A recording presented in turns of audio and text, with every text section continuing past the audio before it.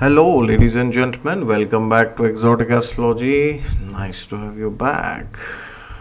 Now, what's going on in the sky? It's a very interesting conjunction. It's a conjunction. It's an aspect. Yeah, it's something very prominent. It's something which can affect us deeply in our lives. So this chart that you are seeing here is the transit chart of 31st August 2022, and as you can see, Venus here is in 0 degrees of Leo. So Venus has almost, now as I am recording this 29th, but Venus is almost is in Gandanta basically now, right? We know what Gandanta is. Gandanta is the last degree of a water sign and the first degree of a fire sign. So as I'm recording this now in 29, Venus is in around 29 degrees of 28 degrees of Cancer. So it is almost in Gandanta, right? So today, tomorrow, 31st, 1st. Yeah, so therefore, this conjunction of Venus and Sun is a very important one. If you also see what's going on, Mars is throwing the fourth aspect, right? So now Venus is not alone. Venus is also receiving the aspect of Mars, right? So what does it mean? Mars is aspecting. And now, when Mars aspects any conjunction, what happens? The Agni increases, the fire increases. What is fire? Fire is desperation, fire is desire, fire is a desire to control, to boss over, to lord over, to rule, to win, to be the star. That's what is fire, right? So when Mars is going to aspect Venus, the fire is going to increase. Also, Venus will be conjunct the Sun. Well, if you see the degrees, they're quite far away, but still a conjunction is still valid, even if the degrees are quite far, although the impact is less. But now what is happening? 2 Pitta Graha planets, 2 Agni Tattva planets, Sun and Mars are affecting Venus, right? So this is a very strange situation. Now, inherently, we know Venus is a watery planet. He's Jala Tattva, right? So what is Jala Tattva? Jala Tattva wants to surrender, wants love, devotion, pampering, caring, nurturing, mothering. These are traits of water, right? Jala. But now, the Rashi is Leo, which is another Rashi of it's a Rashi of another planet, which is again Agni Tattva, which is the Sun, again aspected by Mars, but Mars is in the sign of Venus. Nonetheless, Mars is always Mars. So what happens when this planet Venus, which represents water, which inherently represents love and romance and beauty and sexuality, intimacy, all these things, is having so much of fire influence with it? What happens? Well, the water dries out. Well, what does it mean, the water dries out? Does it mean that literally the water is evaporated? Well, not exactly. What happens when a Jala Tattva planet comes in contact with the Agni Tattva planet? What happens exactly? Because see, the nature of the planet never changes, right? So what is Venus? Venus, wherever he is placed, whatever he is doing with whichever planet, he is, and he will always remain Venus. The Venus will never become Sun or Mars. So inherently, Venus will only be able to be happy if there is love, care and romance and creativity, intimacy and all this. Otherwise, Venus is miserable. Now, what does Venus represent? Venus represents our tendency to love and to experience beauty and refinedness, compassion, companionship, intimacy, in our own lives. That is what Venus exactly represents in transit.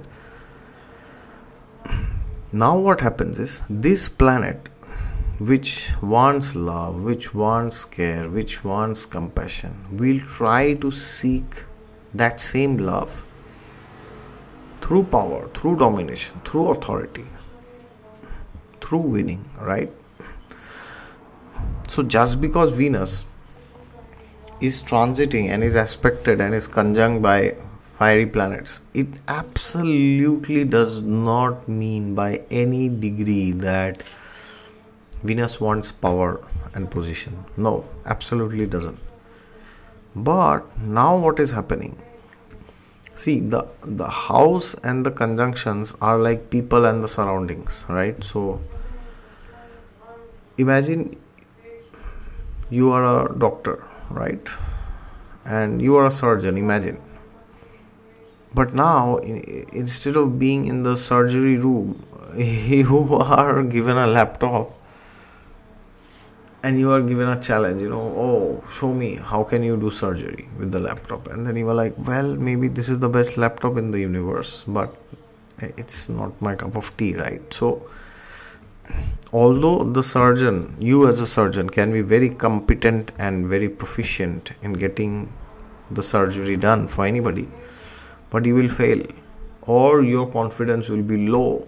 Now, you have not changed. You have not become a IT engineer just because you have a laptop. But what happens? You will not be able to achieve the task. You will not be able to achieve your full potential. Now, this is a very drastic example, which will never happen in reality. But what I am trying to tell you is, this is how planets are affected by the signs, okay, where they are. So when Venus transits Leo, what happens is, it wants to experience love, beauty, compassion, companionship through authority. Now that's very bizarre, because how can you have companionship and authority simultaneously? It's very difficult. So because if you want to feel that there is companionship, then there has to be compromise, right? There has to be adjustments. So how can one person claim to be the authority and still end up wanting companionship? How in the universe, how the hell is that possible? Hell or heaven? It's not possible, right? But how does it manifest in the reality, in our own personal lives? Well, that depends on the horoscope. So for example, if you are running the dasha of planets like Moon, Venus, inherently, so you are running Mahadasha or Antardasha, primarily these two, Pratyantara I will not consider here. It's going to be a situation where you would want to experience love, romance and compassion and warmth and companionship more. But although this transit is happening in a fiery sign, but if inherently in your own horoscope, Venus and Moon, or either Moon or Venus or the dasha planet, so if you are running Venus dasha, then Venus, if Moon dasha, then Moon, if they are not having associations with fiery planets or fire signs, then this will be under control. But imagine in your birth chart you have Venus in Aries and your Venus Mahadasha is running, then this is going to blow up. Or you have Moon in Leo and your Moon Mahadasha is going on, and then this happens, Venus has entered Leo, then also it can blow up, right? And if originally in your birth chart Moon and Venus are placed in Artha houses, like the 2nd house, 6th house, 10th house, then there could be anger and frustration in relation to finances within your marriage or relationship.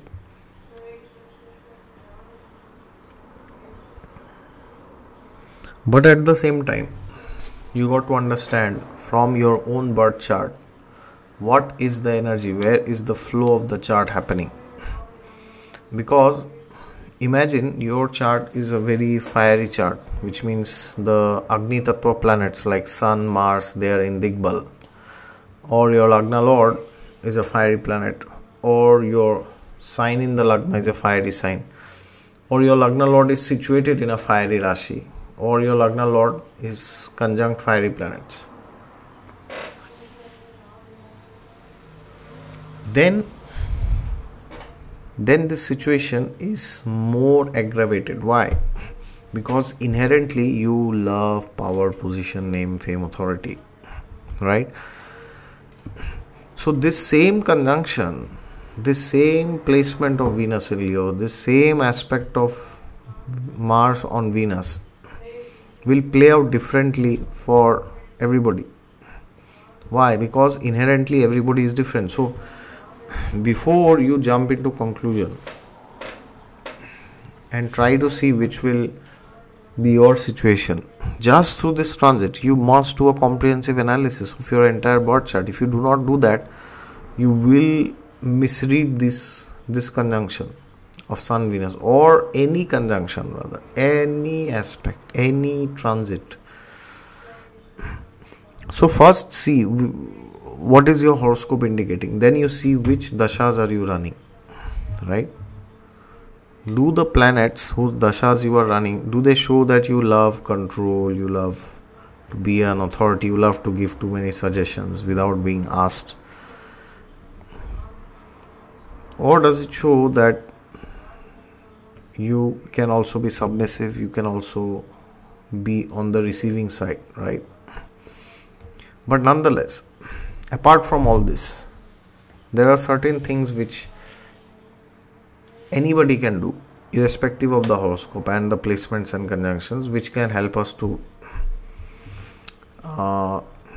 understand and function better. So one of the things that we can do is try to listen more. Yes, I know it's very difficult. Mostly people like to talk about themselves, right? It's a big challenge for me, for maybe you, or maybe your friend or your family member, or maybe even your parents or your children or your spouse, that they like to tell about themselves but they are not willing to hear about your side. Or maybe it's the other way around, they are hearing but you are not ready, right? So please ask yourself, am I first hearing? If yes, maybe that's great. And is the other party hearing? If the other party is not hearing, we have to make them aware that they need to hear, right? And the other thing that we can do is try to see things from their perspective. Because see, mostly what happens whenever we try to explain things to people, we try to show them our perspective. That's all, nothing else, right? Mostly it is like that. But the problem with this approach is, we may show them what we are seeing, but are they in the same place as we are, right? So whenever you want to explain something to somebody, you have to go down to their level and you have to explain them how should they approach this, rather than saying what you think is good or bad, or what is right or wrong, depending on your situation, because your situation may be very different, right? But does that mean everybody is in the same privileged place like you? Privileged doesn't mean like, some that you are born in some rich family, but maybe you are having a good karma and you have good habits in relation to your health, so you have a good health. But somebody may not have. Maybe you have good money, somebody may not have. Maybe you have a good education, you may not have. You may have a great marriage which somebody may not have, right? You may have a lot of popularity in the society which somebody may not have. So for you it may be very easy to get things done in certain areas of your life. But does it mean it is the same with everybody else? Well, absolutely not, right? So the biggest remedy is to listen to people for this conjunction. There's no other remedy. And listen, not just hear. You have to hear and understand their point of view. So you have to realign your view with their view. Because two people never see two things in the same way. They never see the same thing. Even if they are seeing the same thing, they will have a different consciousness.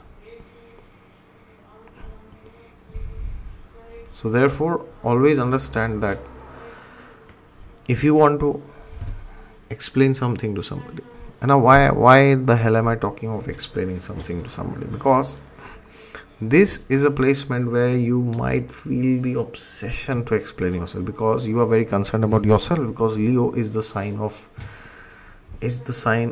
us, right? Who are the center of the universe, right? We are the center of the universe for each one of us, right? So you have to realize that you are not the center of the universe. Neither are you, neither am I, neither is anybody.